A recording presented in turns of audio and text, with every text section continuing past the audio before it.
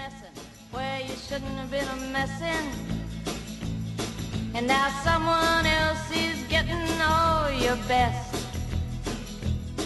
These boots are made for walking, and that's just what they'll do. One of these days these boots are a little video on the Bearcat BC-75XLT. As you know, I've had trouble with the LCD display on this unit, and that only certain segments would show up and half the screen wouldn't work, and it all has to actually fix this one. As you can see, it is fixed, and basically what it was, this ribbon cable, it has to be heated up and it's supposed to stick to the circuit board here.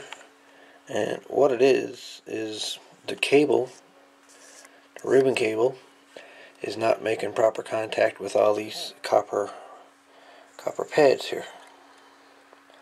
So what you do is you put your soldering iron on very low temperature, as mine is down here, no more than 45, and no Weller, WES 50, and you very carefully take your soldering iron and go across this groove that's here in it, this little edge, your little pointer here, this little edge is in here. Take your soldering iron and go along here very quickly, and again not too much heat, and glue down. It'll actually adhere, the heat would adhere this strip to the copper better. So I did that, and it actually helped my LCD display.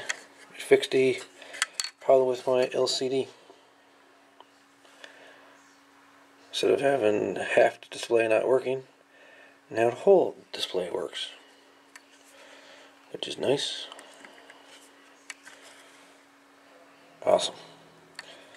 So you guys got a BC-75XLT or a portable of this sort, and your display is getting wonky, well, you gotta heat up this ribbon cable. But again, use very low temperature, very low temperature, and quickly go across the strip, and your LCD will start working again. So I hope this little fix helps people out there. I know there are a couple of people out there with this issue. There's one guy I found there on the internet on one of the groups. This guy right here.